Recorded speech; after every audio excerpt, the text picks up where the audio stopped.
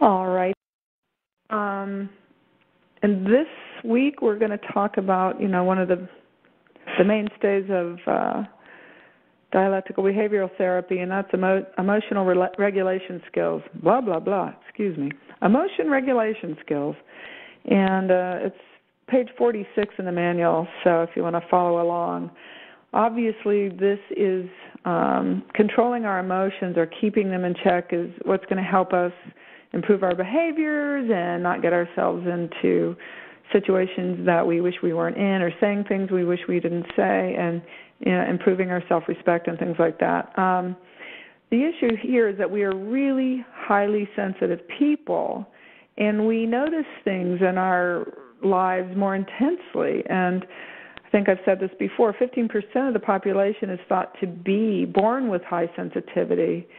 And things that don't bother people who aren't sensitive will bother us, whether it's loud noises, somebody responds to us in a curt manner. We really feel that. If somebody is rude to us or doesn't talk to us,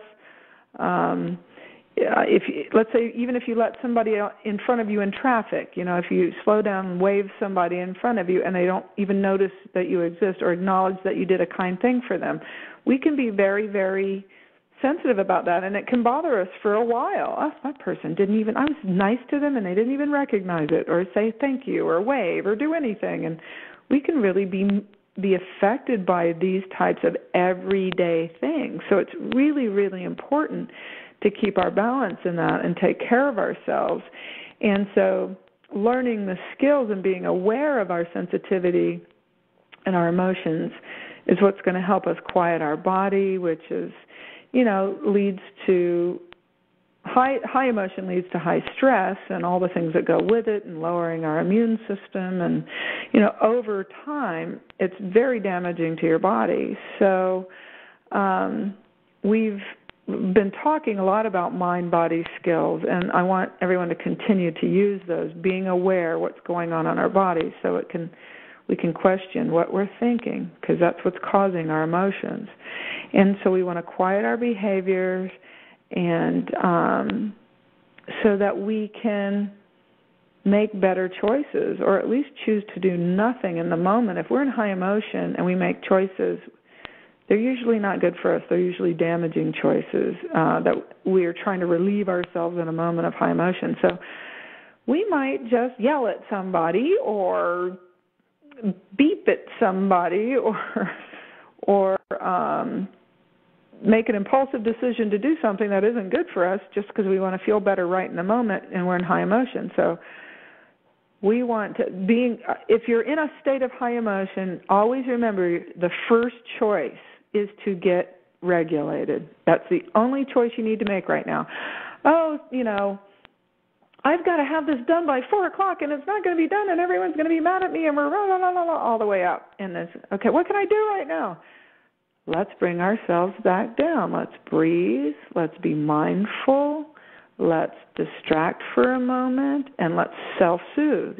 Hey, whatever happens, it's going to be fine. I'm doing the best I can. Self-validate. Get ourselves into normal emotion. So if you say, is there a choice to make when I'm having high emotion? That's the choice to make. That's the number one choice to make. So, because when we're in an intense emotion, everything intuitive, creative, and good and even-keeled thinking is blocked. It's not there. So, how can we think of a great solution to something when your mind is swirling around? It just doesn't work. And you want to be more effective in meeting goals. And when you're high emotion, or high arousal, I like to say now, you're going away from it. And being in high emotion mind, it's very time-consuming. I have wasted so much time being mad about something, and I'll sit and find myself really consumed about something that's bothering me. And I don't know how many times I've had something come up that upset me, maybe an email from somebody that really bothered me, and I would spend, half an afternoon constructing a response because of my hurt and angry feelings. I got an email one time from a woman who worked for my husband talking about having seen my daughter in some sort of behavior, and I thought this woman was really sticking her nose in where it didn't belong, and this was quite a while back. And I spent half my afternoon constructing this,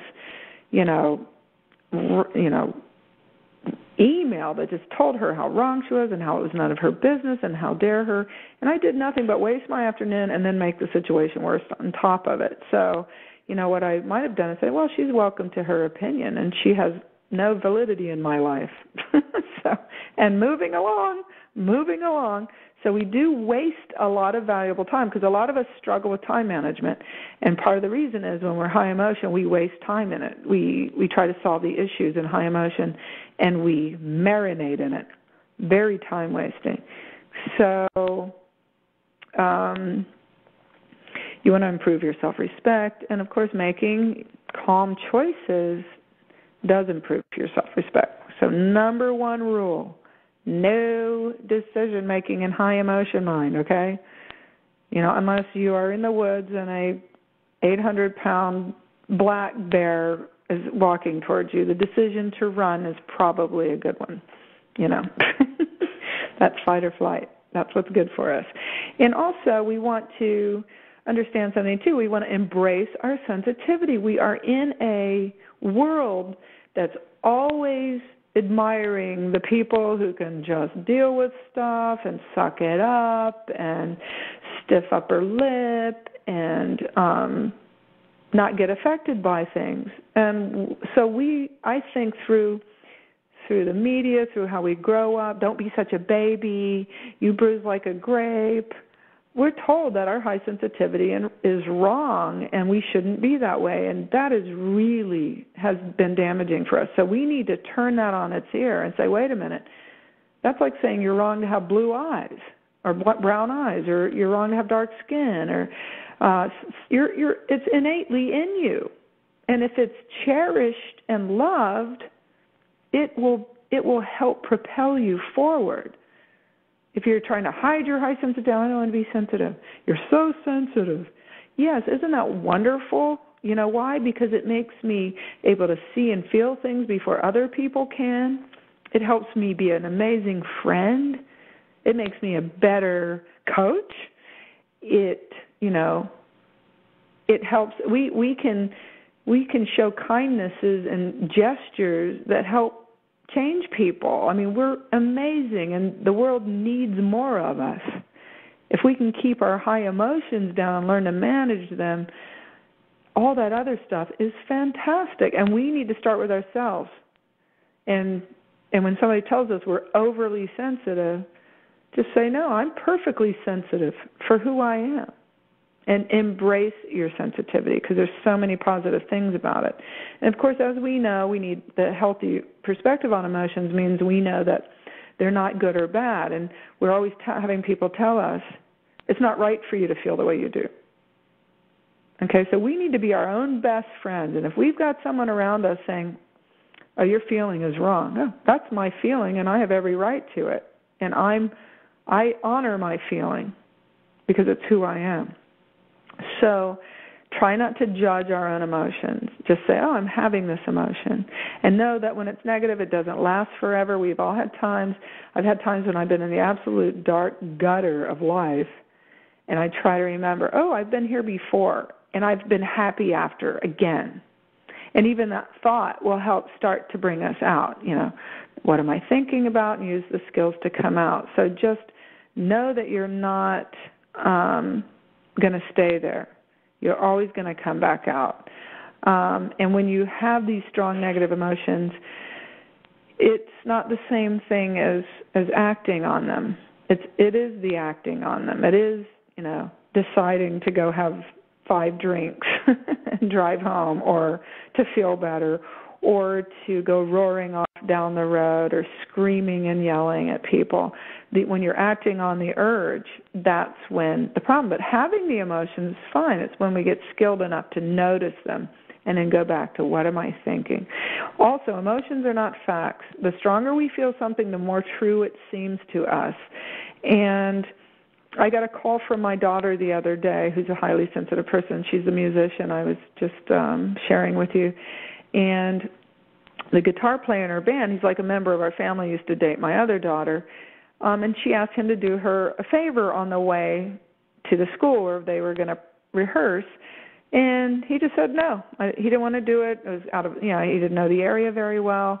And it meant that she had to get on the freeway on a Friday afternoon, drive 20 minutes one way, and then drive back. And she was very hurt that he didn't help her. And she calls me up, and he's such a jerk, and he doesn't care about her. He just cares about himself, and on and on and on. And so when she called me later and said, should I have him come play the gig tonight, I said, what feels better? Well, I need him there. I said, do it. And so when they met, he didn't even know she was mad. He had no idea that he had hurt her. He just was answering honestly. He didn't know where the store was. He didn't know what to do. And she spent a good solid 30 minutes upset and venting about how he didn't care about her. So, there you go. There's the truth was that she felt like he didn't give a darn, and really solidly. So it was the truth to her. And as it turns out, he just didn't really realize how much it meant to her and that he had really hurt her. So trying to get rid of them is the wrong thing to do. What you resist persists. So just kind of be able to accept in the moment when you're feeling really bad about something, I'm feeling really bad right now. I accept that's how it is. And don't judge yourself or, here I go again. I've been working so hard, and here I go again. And don't go there. Say, I'm feeling this emotion. Acknowledge it, honor it, embrace your sensitivity, and then you can start doing the work of being aware of what your thoughts are and challenging them. So that's really good work to do.